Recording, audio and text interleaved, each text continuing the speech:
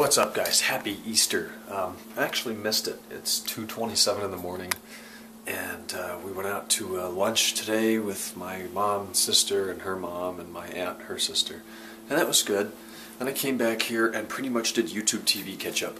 I had 67 videos yesterday, got it down to 30 something. I'm sitting pretty at like 12 right now, so that's good progress.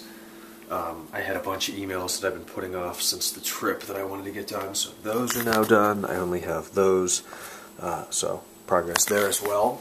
Apologize, really sucky vlog, but I didn't do anything today. The car didn't go out. Pretty much sat here and did catch up over everything I've missed over the last week, being out and about and busy and doing stuff. So, Colt's in the headphones right now.